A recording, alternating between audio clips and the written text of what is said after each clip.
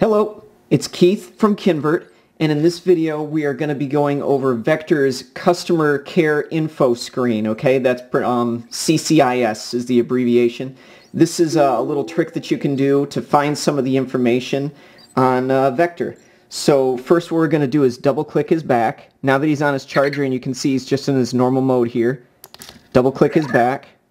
Come on, dude. There we go. And now what we're going to do is raise and lower his arm. Now we're brought to the first screen here. And then what we can do is lower and raise his head. And now we're able to actually go through these screens. So let's look at this first one. First, what we've got is his serial number. All right, that's the top one. Next is the OS. That's his current version of the software. Moving down, we've got the SSID, which is the network name for the Wi-Fi. And then we've got his actual IP address. Now, exit and clear user data, that's other stuff that you can do by moving his head and arms to kind of move through the menu, but we're going to keep going through this CCIS. This brings us to his actual name. That's what was shown before with the key and everything, that big name. The MAC address. This is sometimes important, and we've got an article on that, so we'll link that below as well instead of going into depth. Again, with the network name and the IP address. And then it's showing just some date stuff, so current year and blah, blah, blah, current time. Then we're going down to network, and it's saying that it's found a network. So this is the second page. We're going to go to the third page here by clicking again. Now these are the cliff sensors, these four numbers. So let's see if I can move this and keep it in focus. We should see these numbers change. See how these numbers got quite a bit lower? That's the cliff sensors. Alright, so that is how Vector is sensing if he's going to fall off the table. There's four of these because he's got four sensors. Next we've got the distance sensor. So if we can see my hand, we should see this distance value changing. Right now it's at 42 millimeters, 50, 74, right? So that's his distance sensor, which is down in this area. And then those three numbers in the parentheses, they seem to be distance related, but I don't know exactly what they represent because there's three different numbers. One of them tends to be a 0. I don't know if one of them is like the reflective properties. It's possible that's what it is, but I really don't know exactly what those three different numbers represent. I'll try to find out. If I find out, I'll put it in the article below. The touch sensor, okay, so right now for me it's generally 4,700-ish, and then when I touch it, it goes up to around 5,000 if I really cover the sensor. We've got the current battery voltage, the charger voltage, right? It should be at 5 volts when he's on the charger, 0 when he's off. Alright, so that's one of the things that you might want to troubleshoot if you're having trouble with your Vector.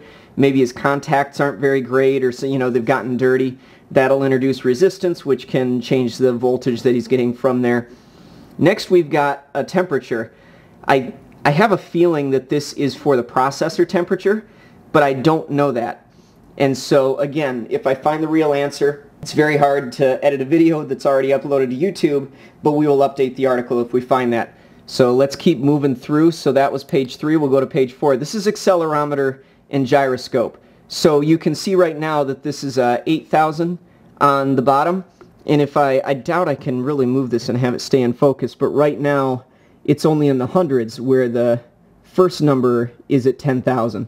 And so that's sensing gravity if you've got it in a vertical axis, and if you move it around, it's sensing the amount of acceleration. The gyroscope is measuring the amount of rotation, right? And so it's 3 axes. You got, X, Y, Z, whatever. And so that's what the gyroscope is doing. These are really cool numbers, by the way. They're very useful later. Now we're moving to page 5. This is the head angle. So we can see it's at 45 degrees. I'll move it down. 30, 33, right? So that's the head angle. The lift angle. We can move this, and you can see that number changing. And then the wheel speeds, so I can move them, and you'll see those wheel speeds changing. So it can sense all that. It's got all these encoders, and so that's a really cool feature. And this was page 5. Page 6 will be the microphone. Remember, there's 4 of these, so this is a microphone array. And I'll be quiet for just a moment. The heater's going, but you'll see these numbers will be positive. I'm guessing they'll be around 900. Yep, between 900 and 1100 is what they were. And then if I start to get pretty loud over here, sorry headphone users, I will try to tune it down, the amount of volume I'm making, but you can see those numbers jumping and getting bigger. So there was that, and then we'll go to the first page again. By hitting the button, we're back at the first page. To exit the CCIS, raise and lower. Now Vector's back to normal.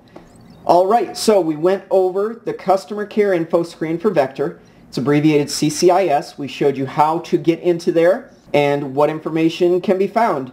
There are a couple small pieces of information that we're going to go back and try to find, and there's no way to really put them in this video. We'll put them in the article, such as what did those numbers in the parentheses mean for the distance sensor? I don't know yet. And I don't remember if there was another one. That's the only one I can think of that I didn't know. So anyway, this was Keith from Kinvert, and we will see you guys later. Bye.